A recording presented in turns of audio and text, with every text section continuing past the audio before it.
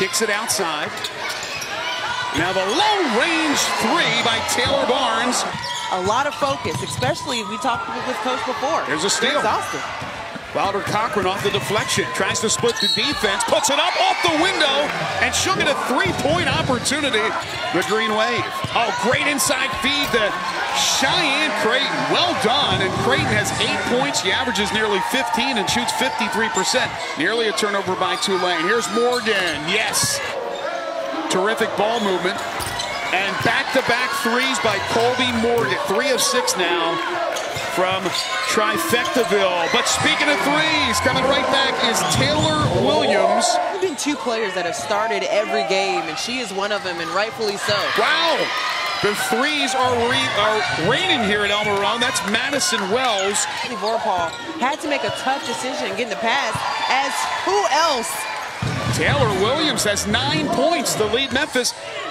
Under 2 to play. Elmore, top of the key. Long-range three. He's senior guard. Verpaul steps out and pops from 3. That's a big one. Wilder Cochran. Creighton just short. Rebound Williams. She puts it in right before the buzzer. Nobody boxed out for Tulane. Taylor Williams right there. Morgan from the corner, got it. Great feed from Verpaul, that extra pass. He back in the game with the 2 fouls, and Wyatt, the 5 on the floor for Tulane, and Morgan gives them the lead. Back-to-back threes. Understanding the game, she understood there. Wow, Schulte on the high-low feed.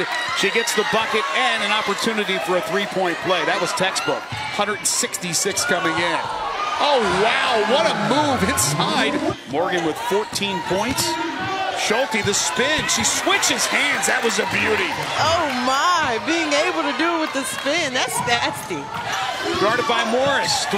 She pulls up from the elbow, and she hits it. Leslie Verpaul. Wilder Cochran, an open 3, and she nails it. Creating a no move needed. Dangerous pass on the inbounds. Verpaul gets it on the turnover. She'll lay it up and in. Morgan working against the freshman Barnes. Launches. Side shot. I'd say she's done just that. Creighton posted up for 2, and she draws the foul. What a job by Cheyenne Creighton, posting up. Verpaul, great spin move. Boy, everything but the bucket, and she gets the rebound. 3 for Morgan. And smiles all around her. She can't make it, guess who will? The other counterpart.